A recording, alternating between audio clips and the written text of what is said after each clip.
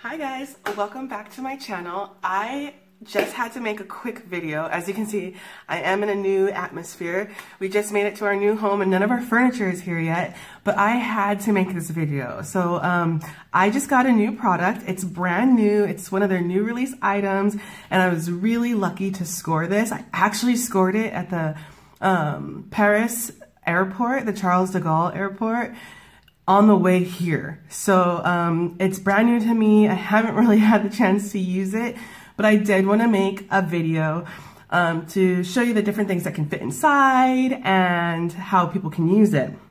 Do you have any idea what it could be? All right, I won't make you guess any longer. It's the Nano Knees. It is so cute and so little, but it's actually bigger than what I thought it was gonna be, but here she is. And just as a size comparison, let me grab the other Nano, or not the Nano, the other Knees. This is the Knees Mini and the Knees Nano. So you can kind of get an idea of the different sizes. I actually did just use this for the first time traveling over here. And I picked this up in mid-travel.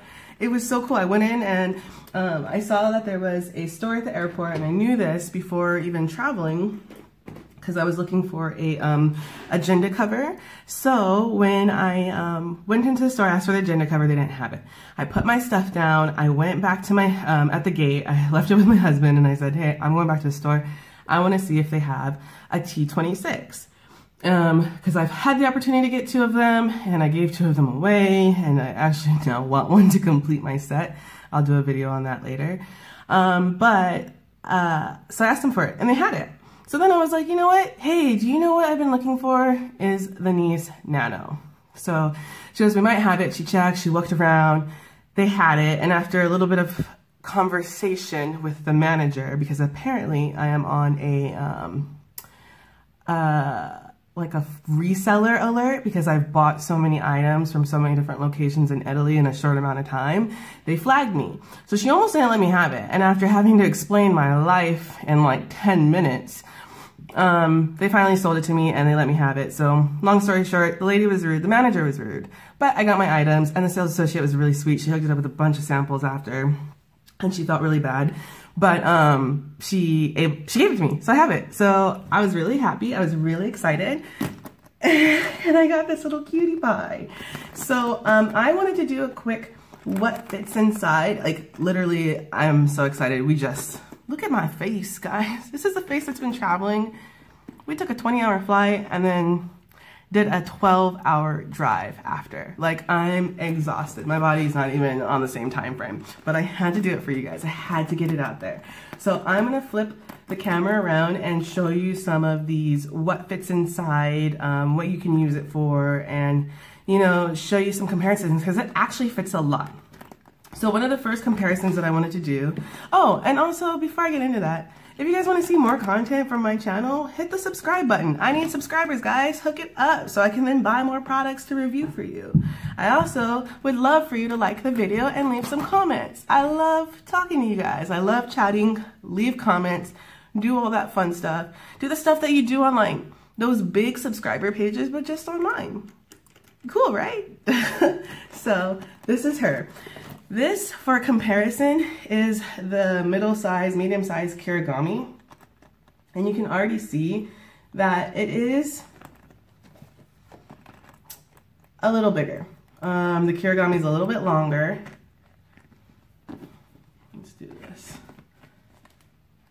A little bit longer, slightly, and a little bit taller. Side by side comparison, up and down.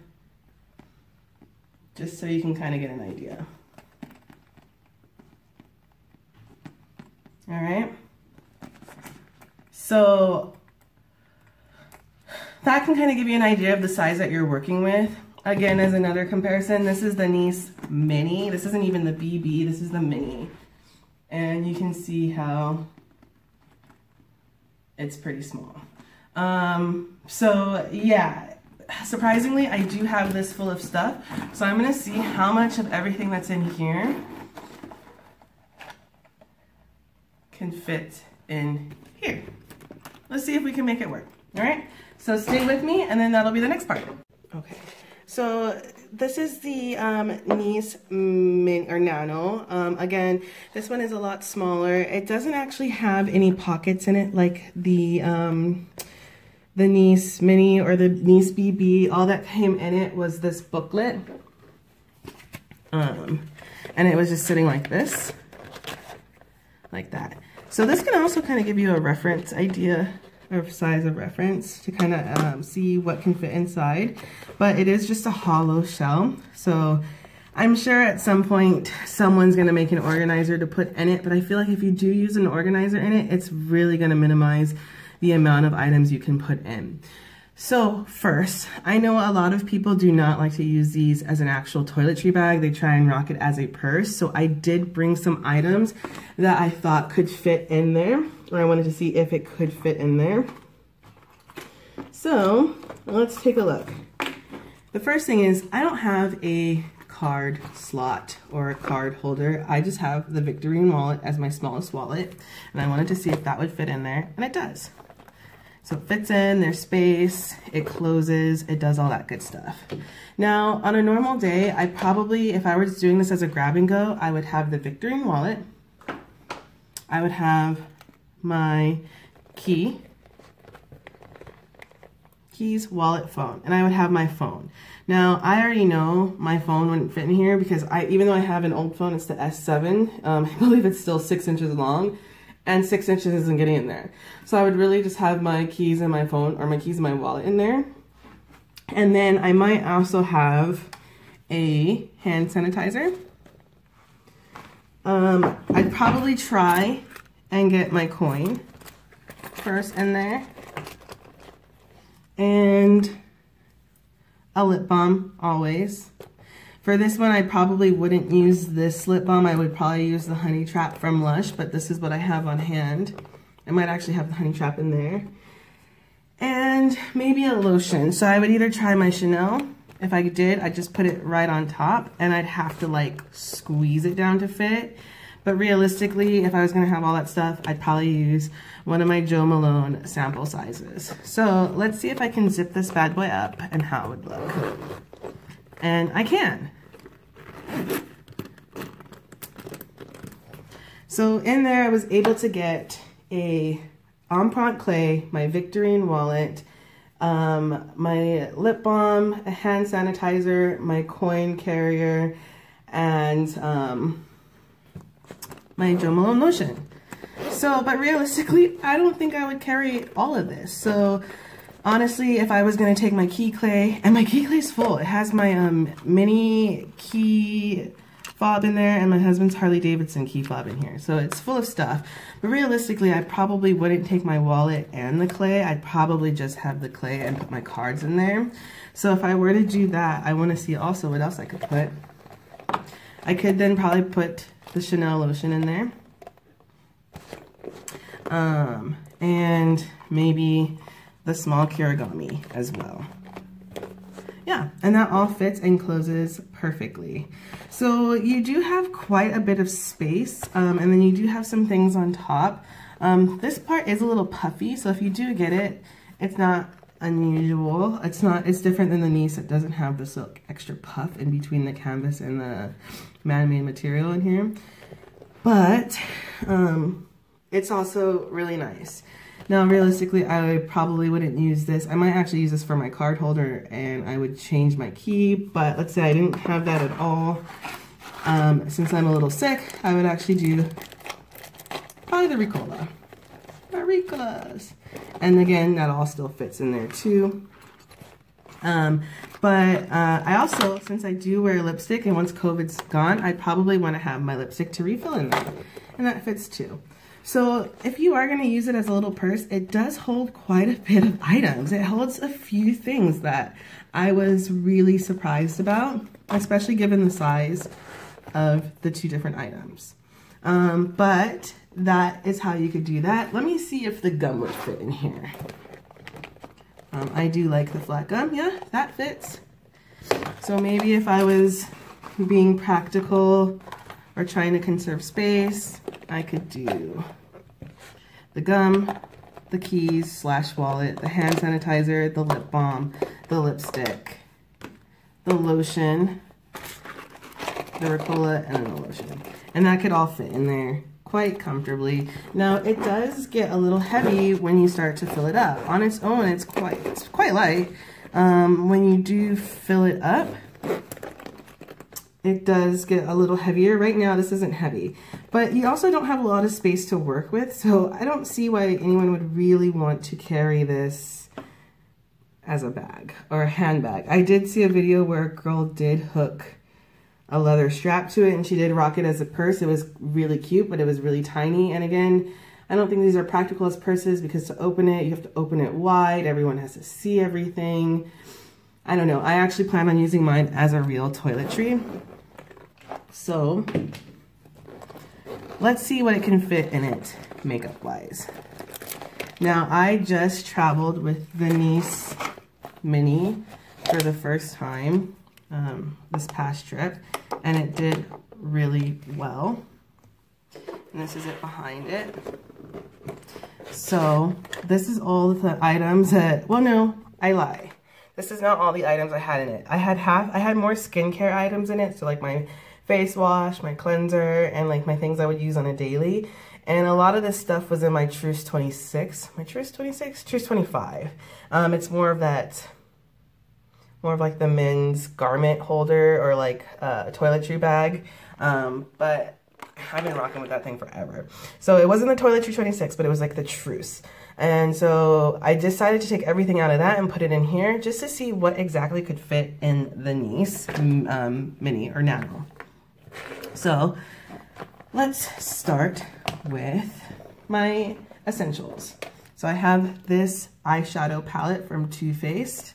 It isn't large, but it has a 6 in there. This can fit. I would definitely have my Breath of Fresh Air. It can fit too. I'm not sure if I would put all this in there, but let's just say I'm going on a weekend trip. And I wanted to see or take my essentials with me, so I would take that. I would definitely take, because I do have the 2 sizes of the Fenty lip, I would probably take the smaller one, but the larger one does fit as well. I do have my Milani red. I pretty much only wear red lipstick, red or burgundy, so I have that. I would have my concealer that I would put under my eyes if I'm wearing contacts. If I don't wear contacts, I'm not putting on any concealer. I do minimal makeup. I usually just do a lip, a mascara, and an eyeliner. Sometimes I skip the eyeliner. But if I was wearing contacts, I'd have that. I would have my, one of the many different liners. I'd have my mascara. I do go between the YSL and whatever this was that I think got sent from, what is this, Marc Jacobs? I don't know. It's one of those ones that you get from, Ipsy. So that fits in there. I would definitely have my sample pots. This is Ocean Salt and my sample moisturizer, so I wouldn't have to take my full size. That could go in there as well. I would have some blushes and bronzers, maybe. But again, with this COVID, it's so hard to tell because I'm not putting all this makeup on just to put a mask on and have my mask look all dirty. Like, that's a no-no. But I definitely would have this. If I have concealer, I would have my Fenty. This one is the highlight, but they didn't have my shade in a powder. So I do use this, and I would bring that as well. And these are actually the eyeliners I rock because they are black, and they fit too. But it is a little bit of a hot mess going on in there. So just to kind of give you an idea of how it looks, it's not the most organized, and if this is going to bug you, then you might want to wait for an organizer, but just know that with an organizer, you're not going to be able to fit this amount of stuff in there. Realistically, it's just not going to happen. Because I still have a space up top. And look, you guys, it's just closing. It's closing like a pro. And this is pretty much empty. The only thing that's left in it is my full-size Lush moisturizer. But that's it. Like, honestly, it's just amazing how much it really can hold. If I really wanted to, I could do that and then maybe put some extras on the side. If I really having to be that extra. I could probably, you know what I'd probably do is if I did do that, I'd put my brushes. Because a couple of my, I would want a brush for my eyeshadow. Honestly though, I don't mind fingering it, or I don't mind using my finger for my eyeshadow if I had to, but I would prefer to use the brush, so I could do that and carry all my essentials inside as well. So you do have lots and lots of options with that little Nano Louis, and it holds, it's so tiny. It's so tiny, but it packs such a big, powerful punch. So yeah, again, I don't know how this is going for pre-sale. Let me flip the camera around and we can talk a little bit more, because I do want to share a little bit of the experience and maybe the prices and things of that nature, and maybe even do a mod shot so you can see what it would be like. But don't mind me because I'm in my pajamas, so no judgment here if I do that. Okay, 1 second. So again, this is a little guy. It is still packed full of my stuff. So I was able to, again, get this in the Paris airport location. So I didn't even pay the full euro price. Since I was headed back to the States, I had my VAT automatically deducted. And I believe that brought this little guy to 435 euros. In the store, when I was talking to my sales associate and I was asking her about ordering it for me, she did let me know that the price would have been 495 euro. However, I would have had to fill out the VAT form and then have to wait a few weeks in order to get it back. But being that I did buy it in the airport, it was automatically deducted. And I think for this item, it's a great price. You really can get so much in it. Again, just to kind of give you an update on that experience that I briefly talked about, apparently there's so many things that you can do. It's an internal quality control thing for Italy, or not Italy, but for Louis Vuitton, to help ensure that people aren't buying and reselling their items or replicating them. So if you shop at more than 3 locations, that sets a red flag on your profile. And I did, because I did shop at the Florence store, I shopped at the Padova store, and I shopped at the Venice store. But those were close. Like, they were close to me. Whatever. Anyways, and then I shopped in Paris. So they were like, red flag number 1. Second red flag is if you are buying more than 6 leather goods in a 1-month span, and I did do that. I bought more than 6 leather goods, or I think it's 5 small leather goods, so, or 5 canvas items, and I did that as well. And another flag was buying more than 2 of the same item, which I did do that because my mother and I are collectors, so sometimes there's things that she wants and there's things that I want, and she's my mom, so I'm gonna hook her up with the best price. Come on, it's moms, you gotta do that. One day I'll be able to buy them for her, but until then, no, I hooked her up. So that's what flagged me, and I understand that. The one issue I did have was with the manager's attitude and the way she came about it. She didn't say, hey, you know, you hit our limit or you were flagged. She straight up told me she didn't want to sell me the product because she wanted to sell it to those who wanted to actually keep the item. And I looked at her like, are you serious? I want the item. I asked you for the item. I obviously want it. So I don't know what that means. And she proceeded to kind of ask me 100 questions. Why were you in Italy? Where are you from? Why do you live there? How long were you there? What are you doing there? Just really rude questions without giving any background to why she was asking. And it was just a really unpleasant experience. You could tell that a sales associate was embarrassed. You could tell the other colleagues of hers were embarrassed because they were listening in. And it just wasn't professional. It wasn't professional at all to say, oh, I only want to sell these to people who want it, and to tell me that I've been buying popular items. It's not a good look. Yes, I want to buy, if they're popular, of course people are going to want to buy them. And again, I've been collecting for over 15 years, so I do want those items in my collection that are popular, because maybe someday down the future I may want to pass them on, or I may want to sell them if they're no longer bringing me joy. But that's my business. I'm not trying to hurt the company or the reputation. And I understand that people have limits for their reason. However, they could be approached with a little more couth and tact, and not the way that that manager did. So the experience in that store wasn't as good as it could have been. It wasn't horrible. Everyone else up until that point was extremely nice. So I did appreciate that. And after, 20 minutes of explanations on what I was doing, I did get my bag. So long story short, I got my bag. The experience was meh, but sorry, I had to switch locations because the sun was getting there and anything. But long story short, I got my bag. Even though the experience was kind of meh and the manager's approach to it was really rude, everyone else was very helpful. The sales associate was also very friendly and kind afterwards, and you could tell she was still a little embarrassed, so she hooked it up with like a plethora of samples. It was amazing. And I still was able to buy the T26 and this little guy. So I know some people, when I had shared it in a group that I am in, they were saying, why did you even spend your money? I really wanted this. I had been looking for this since I saw it posted, and I wasn't going to be able to get it again in Europe because A, they're not letting Americans back into Europe now. And B, I know I didn't want to look for it in the States because there's no Louis Vuitton where I'm at. So I would have to try and go to Canada. Canada's closed. I'd have to do a lot of shopping around. And since it was right there, you got me this time, Louis Vuitton. You got me. So I did get it. And I do love it. I originally wanted to use it for jewelry. I may use this as my new makeup bag in my purse if I'm going to be using either, I don't think I'll use my Neverfull, but if I use my Neverfull, I'll probably use that, or I'll use it in my on the go.